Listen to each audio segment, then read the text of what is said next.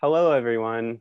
Welcome to Webchat Wednesday. My name is Ryan, and I'm a studio guide at the Long Beach Public Library, and I'm here with Chris. Hello, everyone. Thanks for stopping by to Webchat Wednesdays.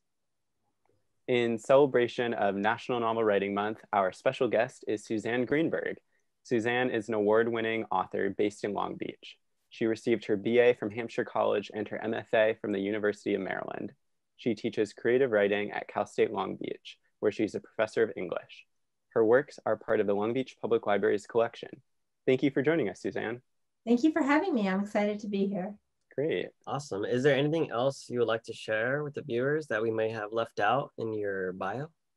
I don't think so. I've lived here now for longer than I've lived anywhere else, which always startles me.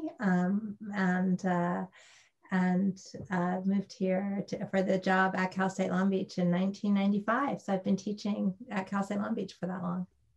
So November is National Novel Writing Month, and we wanted to know, what are your thoughts on writing a novel in a month, and are you participating? No, I'm not participating. I can't imagine doing it. I say bravo to people who do it. They're sort of like maybe the marathon runners of writers. I think it's a fun idea. I've had students. I had one student who did it many years in a row, actually. But no, I've never tried it. And I don't think I'd have the stamina for it. Also, I write really slowly. I don't think I would get to sleep at all that month. Yeah, definitely not. People who do that definitely don't sleep when they do it. Oh. Do you remember when you first started writing stories? Yes, I didn't really start.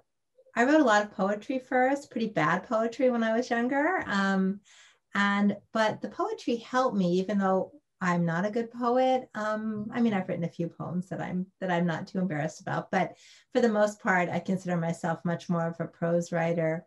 But the poetry helped me to learn to pay attention to each word and each phrase. And so I consider myself a kind of sentence by sentence writer. And I didn't really start writing seriously until maybe end of high school into college. When I went to college, I went to Hampshire College, where I can say Ryan also went. So we have Yay, Hampshire. Go Hampshire. So what are we? Do we have a mascot? I don't know. It's changed so much, I'm sure. Well, it's not really a sports school, let me say, small liberal arts college. But I had the opportunity there to do something which you might know as a senior thesis there. They called it Division 3. And I got to write a novel, there. A bad novel. It wasn't good, but I wrote it.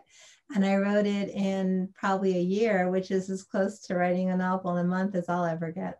Hampshire is definitely like a fun place, and like a very, it like informs who we become, I guess. Being able to do that Division 3 thesis is really important and crucial in our academics and our growth. Yes. Yes. And speaking of that, can you talk about like that alternative education and kind of what even is alternative education and how it maybe has influenced the way that you approach writing? Sure. So for me, I think the alternative education at Hampshire, what it provided was really an opportunity to create your own education, to really go towards what you wanted to do. There were not traditional requirements. There weren't traditional grades. And so it was sort of about going towards what you love, trying to find your passion and pursuing things that really interested you, which really should be how we approach life, I think, for the most part. There's a lot of stuff we have to do. There's a lot of tedium, especially as you get older, things you have to take care of. And but the idea of going towards your passion, I think, and not grading excessively. The way it's informed my own teaching, I'm very much workshop oriented, creative writing instructor. I try not to give grades out until the end of the semester when I have a portfolio that my students turn in. So I don't grade until then, generally. And all along, they're writing, taking chances, growing, writing things that maybe aren't so good and then making them better, but not feeling as if they're being being graded or evaluated until the end. So I think it's informed my teaching, at least in that way. And then maybe one other way, at least, is one of the motto, and Ryan, you can tell me if it's still the motto, but I remember when I was there, question authority. There were buttons, and I think that might have come from Hampshire. And I feel like I try not to be a big authority figure, to let the students find their own authority and their voices as writers.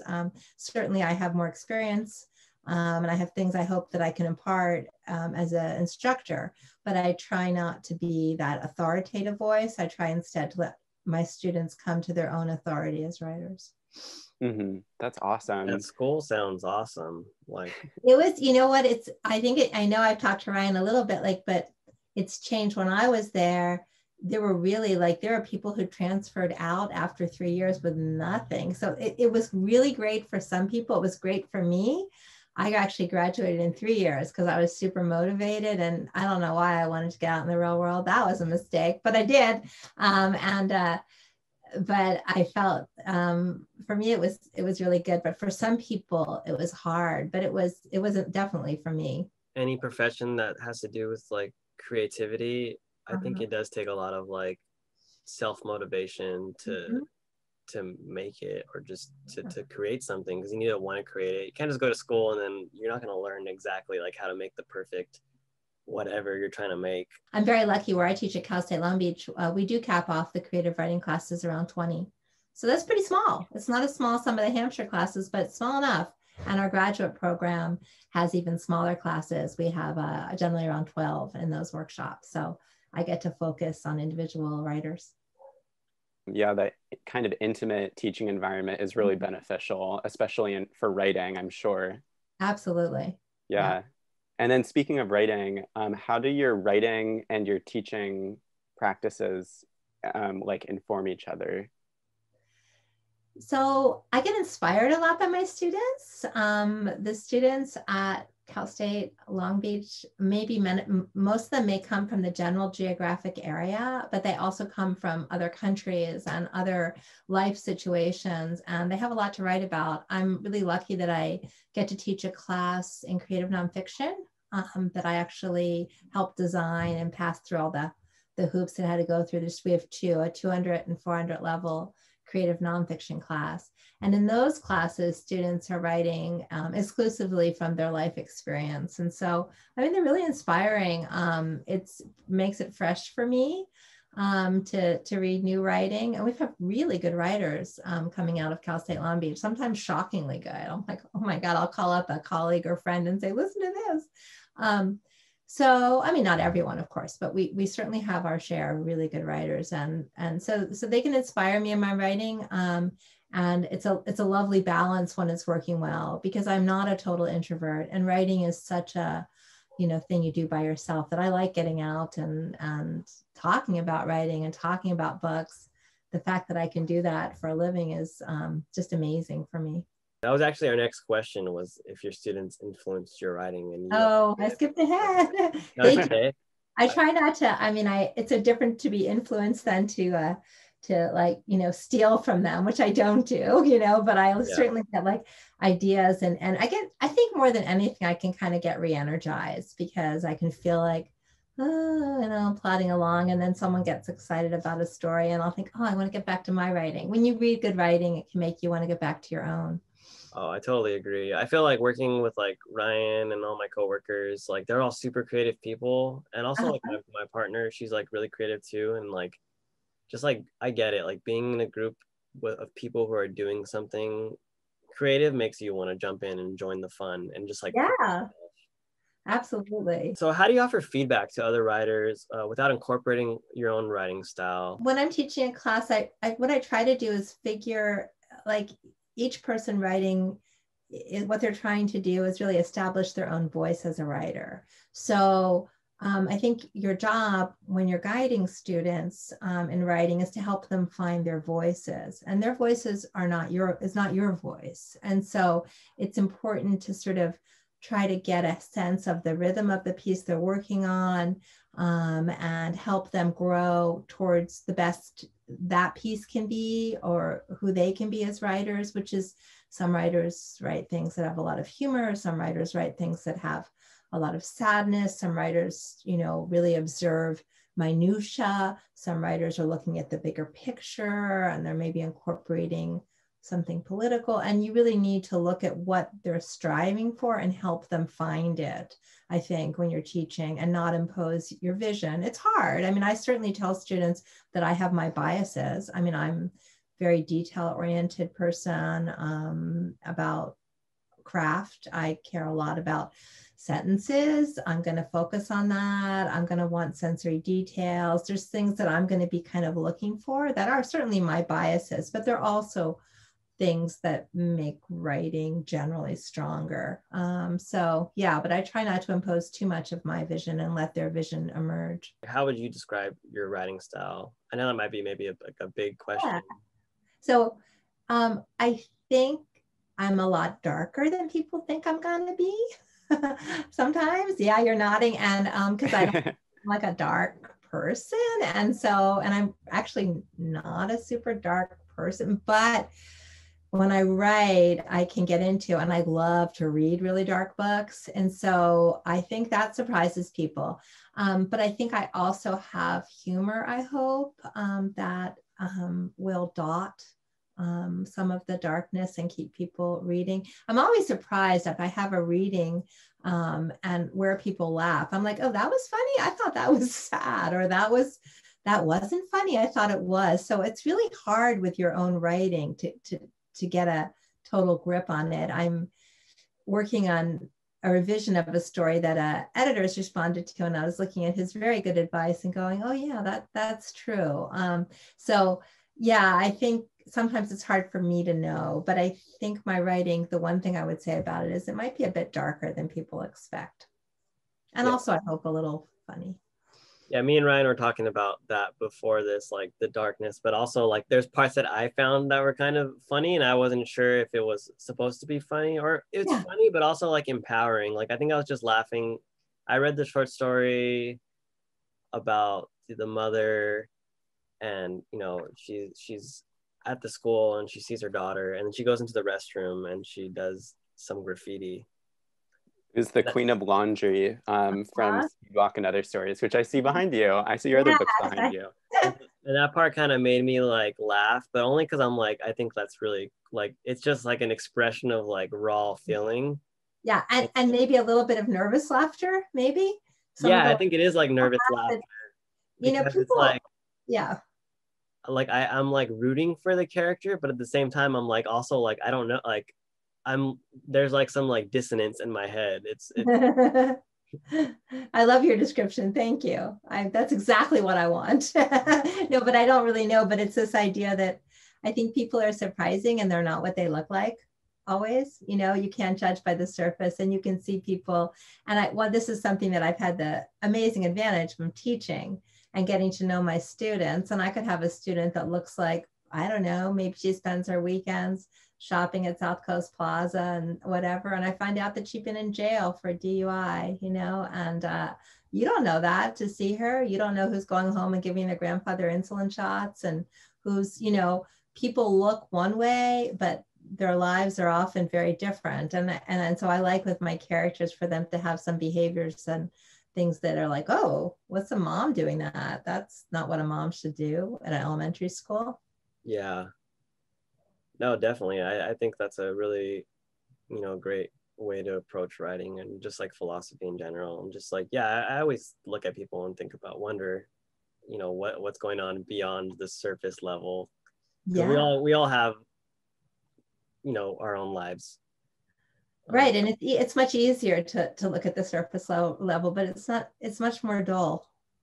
I mean, I remember as like, sitting on the boardwalk and I was a kid and like watching people walk by with my friend and sort of making up stories about them. And I still do that now, like, oh, well, they're together now, but I think she used to be with la, la, la, That's a good exercise. I can imagine really fun. taking your class out to the pier here in Long Beach. Yeah, I used to give, I So mean, this is how much times have changed. Well, right now, of course, things are really different. But even before this, I used to give this eavesdropping exercise where you would go out to like a restaurant, a Denny's, anywhere, you know, sit around and listen to conversations and don't write them down, but then go home later and write down what you remember. What's good dialogue? You know, what makes good dialogue?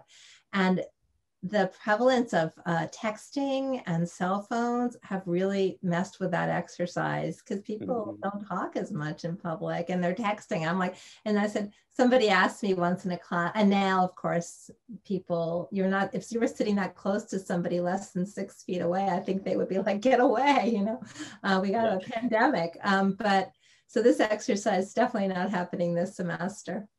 Getting back to your writing style really quickly, how has it changed over the years? How is it like, is it the same as it was before? Like, do you still like write the same, like find yourself writing the same way, or is it very different than it was before? So hopefully your writing gets better as you get older. It's a funny thing, like I'll tell my my students, unlike, it's sort of a secret about writing, which is that even like, you know, if you stop playing piano and you just start playing a piano again, you're going to suck probably for a while, right? But writing is kind of weird. If you just get older, you just gain more perspective, you know, about the world. So it's helpful, I hope, with my writing that I get older. I think my writing style, I don't really know if it's changed all that much. Certainly I've gotten longer, some longer stories, some longer sentences, some more attention to maybe nuances that I hadn't noticed before. I know one thing that I used to be very afraid of when I was younger was that people would think that my fiction was about me or about people I knew. And so I worked really, really hard at dispelling that. So I often wrote in earlier pieces in a male character's voice or in an older person's voice or in a child's voice, because then people wouldn't say that's you. Now I don't care so much about that. Like people thought it was me anyway, or they thought it was somebody, you know. I'm like, okay. I mean, for me, the fun of fiction writing is inventing a lot of things and not basing characters on actual people, bits and pieces of people. But I used to worry a lot more that people would think it was about me, and I don't as much. We actually had a question about that later on that I'm going to plug in now since you're bringing it up now. So have some of your writing been based on moments that have happened to you, and like, are there risks or benefits to doing that? Absolutely. Writing is based on moments that have happened to me. What I like to do is take the moment and kind of go somewhere else with it. A new story that I wrote very recently, and it's the people are hiking up the Hollywood Trail, and I've hiked up the Hollywood Trail, so I know that experience enough. There was an incident with a dog in the story. There was recently an incident with a dog in my neighborhood, a different incident, but again, foremost in my mind, this idea of a dog off a leash.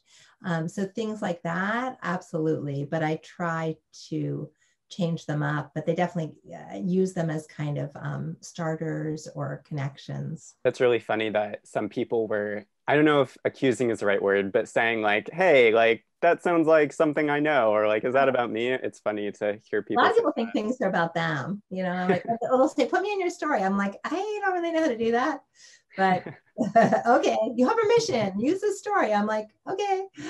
So when you're writing, do you have like a general writing process or routine, or like how do you even start a story? You were talking a little bit about like the like inspiration of something in real life. Is that like all of how like most of your stories start, or do you have a like one way? Yeah, so sometimes there's like a little something nagging me and I don't know why. So it's usually best if it's something I don't feel resolved about, but I just keep thinking about it. Like why am I thinking about those kids at the playground that were wearing, you know, swim trunks and had matted hair and they were speaking French, or like it's like, what's that, you know, why is that on my mind? So it's something that kind of is plugging into some something creative, but I don't really know why. And those are the most interesting things. If I've already have a feeling about it, if it's a story I've told, probably forget it, because there are stories we tell, and then there are stories we write. And stories we tell are usually pretty processed already. It's sort of like a processed lunch meat or something. It's already been done, and you know where it's going. So if I have to be surprised by what I'm writing and don't know where it's going, but often triggered by a little something, sometimes a smell. I mean, sensory stuff can be big. Just sometimes a funny little moment where I'll go to it. Are there any other sources of inspiration that you draw from? I read all the time, like a huge reader. So definitely I will be reading and I'll just think, oh my God, this writing inspires me. Just like so maybe the way a painter is inspired by a painting, someone else's. I do love going to art museums back when we could go. And I don't know that I'm inspired to write so much by visual things. But I love looking at art and I care a lot about it, but I think probably inspired more by good writing. I'm rereading something and I'll think, oh, it makes me want to write. Or sometimes it'll be so good, I'll think, oh, why should I even bother writing? But they can have that effect as well. Oh, no. No, I can relate to that effect. Like sometimes, well, I make music and I also make art, but like music, sometimes I feel like that. I'll listen to a song and I'm like, I'll never write a song as good as this. But even like bands like, big bands, there's a band called MGMT. They're pretty popular, but they have a song called Brian Eno. And the whole song's about them never being able to be as good as Brian Eno. Brian Eno, right. But the thing is, I always think, well, if you can appreciate you can appreciate something, you can aspire to it, right?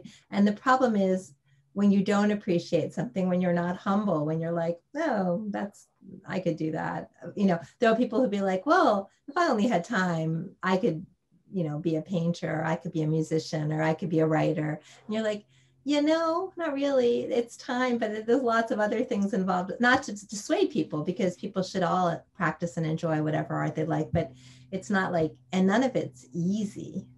Yeah, definitely. And so the fact that you appreciate, that's a funny song. I'll have to look it up. I remember listening to lots of Brian Eno in my vest. Yeah, he's pretty amazing. Do you guys like Talking Heads? Have you seen the American Utopia? Yeah, we actually got to see that. I want to say maybe in LA. I think it was at the Shrine. He originally did that before he went to Broadway. Oh, it was incredible. It was just incredible. And then it went to Broadway pretty much exactly the way we saw it. I think it was at the Shrine. But anyway, just talk about writing and art. Yeah, no, I think it's interesting. I'm like maybe a quarter way through. I like it. It's on HBO right now. Oh yeah, that's what I know. That's why, yeah. And it's cool. Spike Lee directed the recording. That's a cool collaboration. Yeah, I haven't seen the HBO. I just was lucky enough to see him perform it. Yeah, well, I'll definitely finish watching it. And yeah, David Byrne, he's awesome. He writes stuff too. Besides music, I think he has also like articles and stories and yeah, smart guy. So good at so many things. Yeah. Chris, you actually bring up a good point about like cool collaborations and stuff like that. And Suzanne, you have collaborated with other writers. What is that like to write a piece of literature with other writers? So I've collaborated a little bit, so much fun. I've collaborated on the children's books, Abigail Iris books I have up there that are in the library with Lisa Glad, who's a good friend and colleague. And those were super fun to collaborate on because we went back and forth where she would write a chapter and email it to me, and then I would write a chapter and email it to her. And it was sort of like you guys are too young to know about like pen pals, but it was like we were sending things back and forth to each other, waiting. I'm like, ooh, the email came, and then we would edit each other's. That was so much fun. So collaborating is great. It's just very different than what I normally do. And I can see why people must love working in writing rooms and things where you're collaborating, because it's lonely working by yourself, but there's also joy in that. So yeah. Yeah, like what's your process of developing characters? I had a great writing teacher once who said, if you can find two really unique idiosyncratic things is the wrong word, about a person, you got it. And also look for the things that are not traditionally beautiful, like, oh, she was, 5'9", and no, that nobody cares. What they care about is one earlobe is slightly longer than the other, or that is, somebody's dropping their food to the dog while they're eating. You just have to find the things, I think, that express who that person is, in how they behave, and it's hard. I mean, I don't know that I always, get it for sure. No, that's so true though. Like when we meet new people, like those are the things that we noticed first about them, and that's what really draws us into them. So that would totally make sense for and characters. we're attracted. I'm not talking about just physical attraction, but just attraction to friends. I tell people, like, that are my writing students, like, nobody likes anybody who's perfect. I mean, like, we want to run from that person, and we're not perfect. And if we allow ourselves to be human and our characters to be human, then we're more interested in flawed people. We're interested in conflicted people. Yeah. Definitely. When do you feel the most creative? And like, do you have a place where you also feel the most creative? Like you have a favorite place to write? It looks like you're in writing room. The pandemic has been hard on me that way. I travel to different rooms of my house. I used to love, when I got stuck, to go out to get coffee somewhere inside. I don't do that anymore. And sitting outside, I work on a computer, on a laptop. That's hard. But this is my office that you're seeing behind me. I put out some books. They're not always there just, for this, but I'm surrounded by my books, and I do most of my writing out here. It's separate from the house. It's attached to my garage. So that's a nice thing. I can sort of come out here. I also, when I get bored these days with my space, I'll go in the house and I'll write at the dining room table, or I'll take my laptop and I'll go out to the patio if it's not too sunny and sit out there and work. But I used to really feel like I am a morning person. I'm a ridiculous morning person. Like, I cannot, like, if I actually sent the emails when I woke up, people worry about me. So I don't push send until it's like, okay, 6 now. Okay, let's wait till 6:30, but I love to work in the morning. Definitely my best time. But I have children who are grown now, but when they were little, I really learned, just write when you can, and don't just say, I can only write in the morning, because that might mean you're not writing, you're teaching, or you're changing a diaper, or you're dealing with somebody's temper tantrum, or whatever. So I am now, just when I feel like I've got an hour. Hour's good. It's not, sometimes it's hard to have like a whole day. It can be like a lot of pressure. So you mentioned that you have kids, and you have written books for kids. How's the process different for writing books for adults versus writing books for children? Very different. I mean, the children's books were collaborations, so they were very different that way. They were like kind of just fun for us to do. They didn't feel nearly as loaded, maybe. We felt there was a need for the level of book we were doing at that time, which was a chapter book, sort of at that grade level, that age level. We really wanted something that was very California. So we created this California girl, and we wanted her to go up the coast and be from Long Beach. And so we really celebrated Long Beach in those children's books, and had like farmers market. Truthfully, it was like the elementary school down the block from me, so I put a lot of stuff, and my kids and their friends certainly helped me get into the mode of being a kid again and remembering that age. That's awesome. That's really fun when your kids. They were fun, and they were really fun to go to the elementary schools, because when you give a reading normally, sort of people ask a kind of erudite question, or maybe something like, but kids would be like, and they'd raise their hand, you'd be like, yeah, and you're like, I have a best friend. That's not a question. Yeah, like, good, you have a best friend, that's great. Or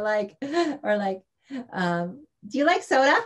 Like, they were just so much fun, those readings. Really humbling. Oh, yeah, definitely humbling. Oh, yeah, I worked with kids for a long time. Well, Yeah. I worked with Parks and Recreation and like after school programs and stuff. Fun. So even right now, we're doing workshops with like younger kids, and they do that still. Like we'll be doing a workshop, and then we'll ask if anyone has any questions, and then someone will do exactly what you described. But it's awesome. It's great. I'd love to work with young kids again at some point. Have me in for something with them. I would love it. With writing, I miss that because my kids are grown now and my students are younger than I am, most of them anyway, not all of them, but not like young kids. It's a special kind of fun. Yeah, definitely. So just a few other writing questions and then getting into like some other like fun questions. Okay. How do you know when something you've written is done? When do you decide to start over and scrap a project? So, I mean, I have many things that I thought were done that no one else did, or they didn't get published, or they're waiting. Some that I've gone back to, things like I was telling you, I'm editing a story now, and I think I definitely get why it wasn't done. Sometimes I don't know. Sometimes even after something is done and published, I still want to kind of change it. There's one short story I have in the collection that came out where I changed like one word. They changed a lot of words. I had a great editor, but there's one word that she changed that I didn't really want to change. And I felt like it was done before and I changed it. But when I read the story aloud, I read it with my word. I was like, so I don't always know, but there is a feeling. There's a feeling when you're writing short fiction that it kind of lands, that it lands the way a gymnast lands at the end, like, okay, it landed. And it doesn't mean it's all wrapped up at all. It just means that moment has those moments that you were balancing out. And sometimes I write things that are bad and I just have to say they're never going to be anything. And they're not, when I say bad, that sounds judgy, but I can be judgy of myself. But there'll be moments in them that are fine and even good. But overall, it just never came together. But I have to feel like that's part of the process of writing. And that helped me write something else because I wrote that. Is writing with an editor, like they mostly read it and they proofread it and make sure you don't have any like grammar errors, but do they also like adjust your stories and like tell you if like do they pitch ideas to you as well? I've been lucky to work with good editors who haven't really changed things, but they have definitely challenged me on some parts, had me rewrite passages, explain to me how something might be misinterpreted that I wrote. So yeah, editors are amazing. A good editor is amazing. I don't know if this was necessarily a current project, but that you were like talking with an editor about something or you had gotten something back recently from an editor. Yeah. And that made me wonder, are you writing anything currently? Or are you working on any projects? So I finished a novel that's currently was a finalist in a contest, which was great, but that didn't get published. But I do have an agent who's sending it out. It's a revision of a novel, and I just finished working on that over the summer. It takes place in Camarillo. Some of it's real Camarillo, but some of it, I don't know, like I put a JCC there. I don't know if they have one. I do certain things, but that piece it's a novel. And right now it was called Half Mine. And I'm trying to remember what my working title is. I'm spacing out for in a minute. I'll think of it, but it's based on some current events and then characters that are not, that are fictionalized characters. It's Keep On. That's the working title I'm using now, Keep On. But anyway, it takes place in Southern California, and there's a shooting that happens, and some people die who were not supposed to die, according to the shooter. And then it's how these people come together afterwards and connections that they make and some misdirection that things go in.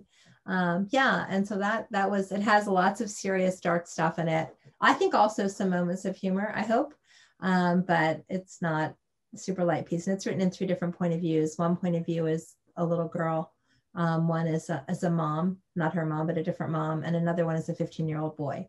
So those are the 3 point of views. And then I'm working, so that's done right now. They'll probably end up going back to it again. This draft of it is done, and I've been working on this stories that are connected.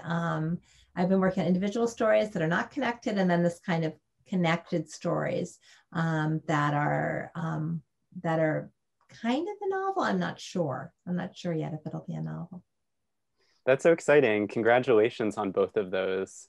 Thank you. I mean, there's so much in this world of writing. I mean, truthfully, there's just so much from my experience of rejection, of not getting things published. You just have to like, oh, it almost got published. Has to be a moment of, something, but it's hard. I always encourage my students to have other things to make them feel good about themselves besides getting published, because if that's what you're waiting on, you're going to feel bad a lot, That aligns with the way a lot of creative industries work too, with people who are like making television shows and have ideas. They just always get like almost greenlit and then they just get rejected at the very end. You develop such a thick skin. I'm sure in that industry it's even thicker, but I've had to develop, like, I tell my students, well, it's your work that's rejected. You weren't rejected. And then I say, well, kind of. I mean, if you're invested in your work, you just have to accept, okay, I feel kind of rejected right now, but that's okay. Now I'll move on. I know Ryan said that was the last question about writing, but I had another thought that came to my head, and it was like, do you ever start a story off like in your head, like with the ending first or like the climax? Or do you like have these characters who there's like no conflict, and then like you kind of make the conflict? Because like in my head, sometimes I'll listen to music and I'll make stories, like, because I do want to make a movie or a short story eventually. And in my head, I write it, but for some reason, my head always goes to like the high point. And then I'm like, I work backwards, but I don't. I like it. No, I don't usually. I usually have, I mean, I might have something that's in the middle that I want to go towards. Hardly ever have the end in mind. I just don't. But usually it's more like I'll have the beginning. When I love exercises, I do a lot of exercises with my students, and sometimes I do them too. And an exercise will force you to like take something on, and I'll try to use that material in a story I'm working on. So surprise myself. What I'll tell my students is like, who came to the door? Could someone come to the door? Open the door. Let someone else in this story, because then it gets you out of like, what you think is going to happen, and get surprised a little bit. Yeah, that's awesome. It's like an exercise of the subconscious. Just yeah, good way of putting it. Yeah. So we're almost towards the end. We just got a few light questions. What's the best thing you read recently? Boy, I've been reading a lot. I'm teaching a graduate class that's so much fun. We actually read a book a week in that class. And wow. So, yeah, I'm rereading a lot with them. We did a book called Love War Stories. Rodriguez is the woman's last name, Evelise, I believe. Really interesting collection, really good. That was a lovely surprise for me to discover that writer. What else have I read recently? It's good. I'm in the middle of reading. I just finished this morning a book that I really liked by Emma Cline called Daddy, a collection of stories. She wrote an amazing book called Girls, a novel. And she's a really good writer, very dark. Actually, I was like sad to finish, but also glad to finish. I'm like, okay, I need to get out of this world for a little while. So recently I've read those. I read Trevor Noah's book, which I thought was terrific. We're using that in a class. Just talk about using humor in really dark moments. Just really good writer, boy. Yeah. Yeah. So that's a few, I guess. Do you ever consider turning one of your stories into a film? I would be so open to that if somebody were interested, but I myself don't know much about that. I never took screenwriting classes. It feels like a very, very different form to me. I love dialogue. So I've had a friend who said, why don't you try doing something like that? I'm like, I don't know. It just feels very, very different to me. And there's only so much time. But it'd be fun to do. I was a writer named Sally Shore had did a reading, a staged reading of some of the stories when Speedwalk came out, and that was a lot of fun. The actors, on stage read the different parts of some of the stories, and she does that. That was a lot of fun to see the stories come alive in that way. Wow, that's really exciting. It was fun. Yeah. It's cool that they did that too, because there are multiple stories in that collection. Can you imagine like which story, either from that book or like something else that you've written, that you would like prefer to like see become a movie? And can you imagine like which actors would play like which roles and who would direct it? I'd have to get back to you on that one. I don't know. I don't really think that way, but that's a lot of fun to think about.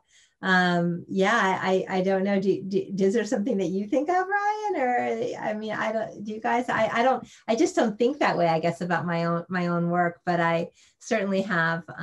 It's fun to think about. But yeah, maybe like Vin Diesel in the Fast and Furious cast. No, I'm just kidding.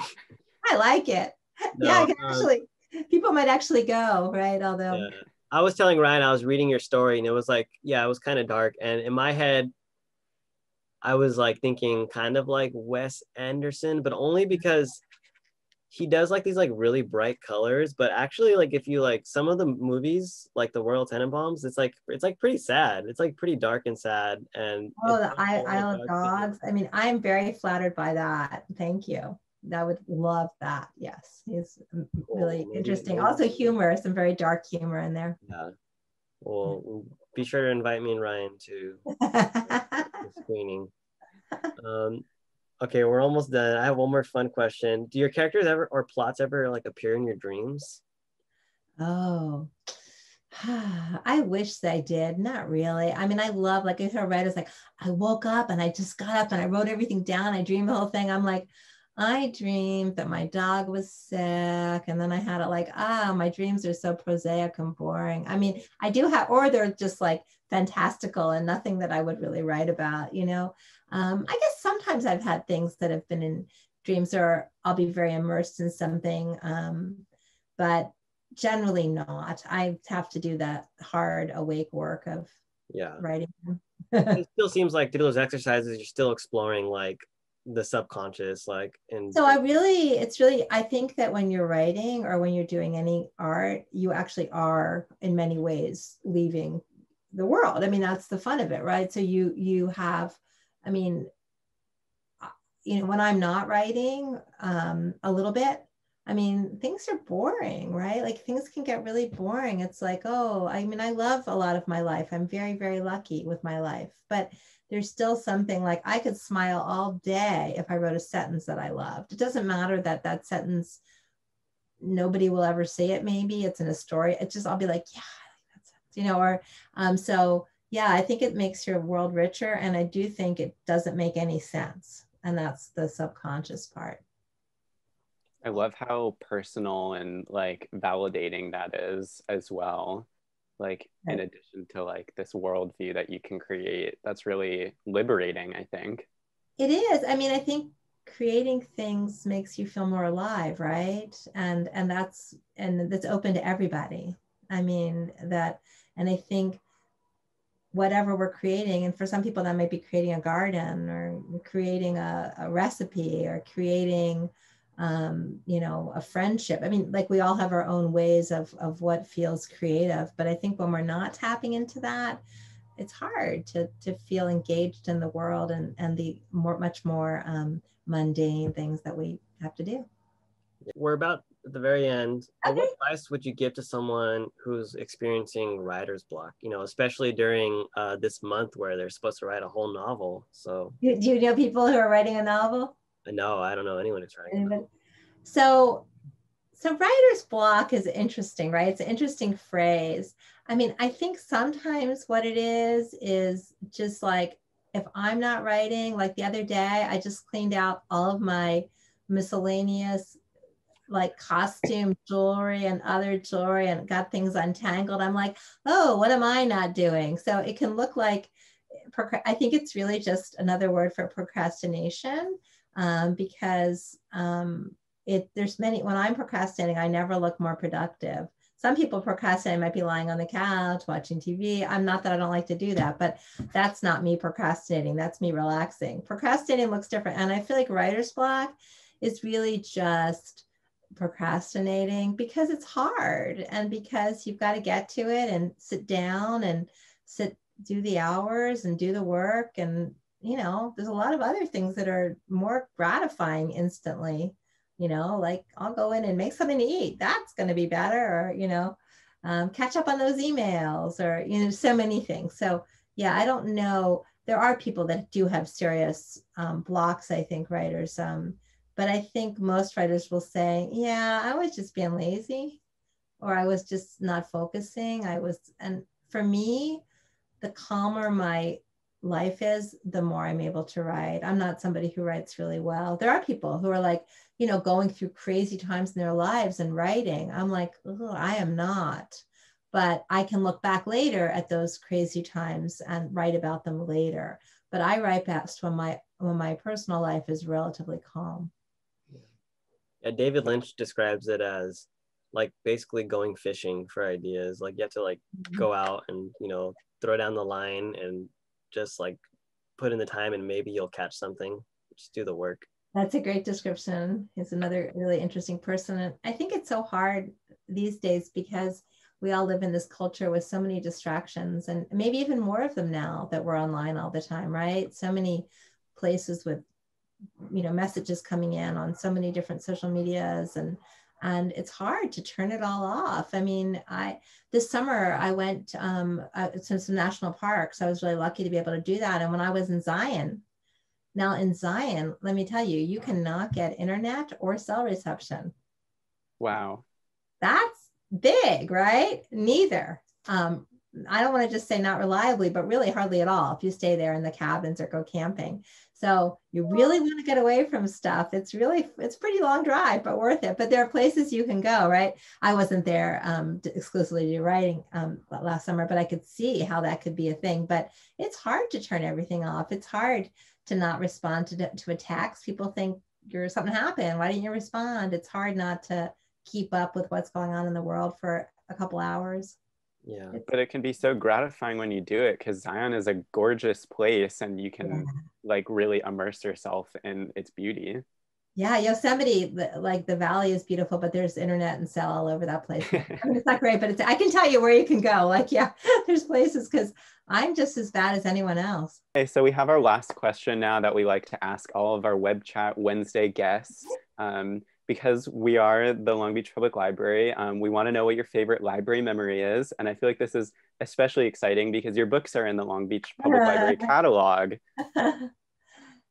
So in Long Beach, truthfully, some of my favorite library memories are going to the library with my kids when they were little. We always signed up for that summer reading club at the Bayshore Library. We would go in every week and they would get like bookmarks or little prizes and read the books and go to we go to the Magician, and there were certain things every summer. I love our little local neighborhood library in Belmont Shore. I live in Belmont Heights, and we'd walk down there. And it was always a ritual in the beginning of the summer.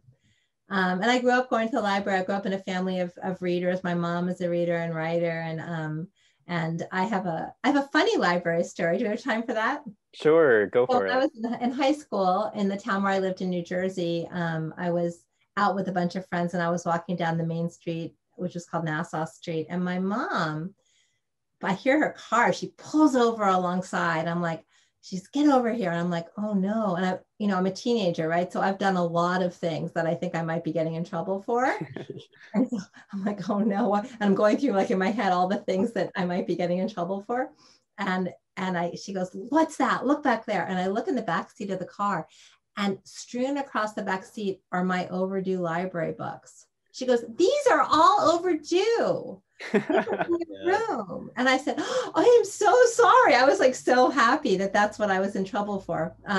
So after that, but the other thing was it really did make an impression. She goes, other people want to read those books. And so after that, no more overdue library books. Yeah. Wow. You're a good person for that. I think I'm a wanted man at several libraries across Los Angeles and Downey and Norwalk. Not Long Beach though. Not Long Beach. Because I work Not here. Long Beach. I mean, I may have had one or two, but it made such an impression on me. And also I use the library Kindle app now too. Nice. They just disappear when you're done on that one. You don't even have to return them. They're just like, it's gone. That's easy. Yeah, kind of. I was going to say that's such a relatable story. You'd be surprised to learn that a lot of the people who work at the library have overdue library books from the library. From the studio. Yeah. Because we're ambitious, right? We want to read them all. If we just have a couple more days. Yeah, definitely.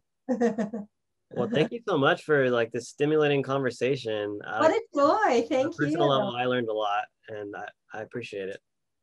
Yeah. Do you have like any self-promotion that you would like to pitch? It's relatively current. It's just my name, SuzanneGreenberg.com. And I put some things on there. Yeah, I've got a reading coming up at school. I think it's on Wednesday. I'll post it. I have a Facebook page where I'll post things like that. But yeah, it's just really, I really enjoyed this so much with you guys. What fun this was. Yeah, Thank you. Thank you so much. Thank you. Bye. Have a great day. Bye, you too. Bye. See everyone in person eventually, right? Yeah, definitely. Bye.